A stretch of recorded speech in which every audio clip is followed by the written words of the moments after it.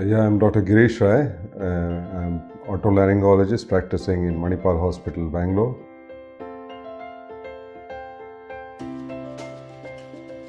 Yeah, treatment of the hearing loss again in the children varies from age to age. In the growing age, it is a little different. In adult age, it's a little different. So generally, for a neural sort of hearing loss, what you have in early childhood is a hearing aid. Child is equipped with a hearing aid. If he is doing well in hearing aid, he follows that. If it is not doing too well in other things like cochlear implants, surgery and all can be considered for a child. Then they are sent to a different school where the training is done with the FM systems. There are various classrooms specifically made for them, where the teacher the FM system helps him in amplifying the sound so that the child can hear better, and he's with the similar children with hearing disability, and he progresses much better in those schools. And also as the child grows further, they are trained in the auditory signals to pick up auditory signals, and sign languages where the facial expression and the body language is seen by the child to pick up what is the people trying to talk to him about.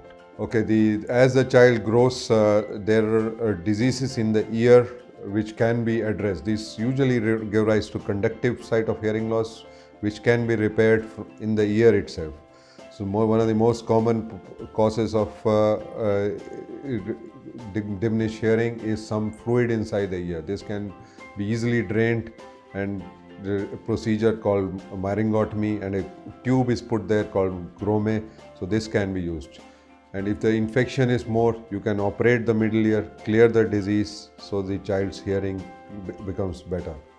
And if the disease is still more, is going into the middle ear, going to the internal ear with some tumors and all, these tumors can be operated and cleared at early childhood so that the child responds better to the hearing.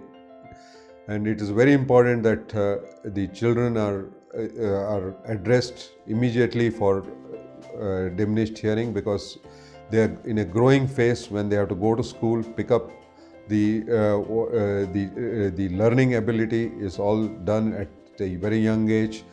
This early school is very important especially between the age of 5 to 12, when they pick up languages, they pick up mathematics, they pick up various things in life. And this, if the hearing is impaired, their growth is hampered. So it is better always to pick up the child early, treat him early, so that the hearing is better and the child also progresses better in his future life.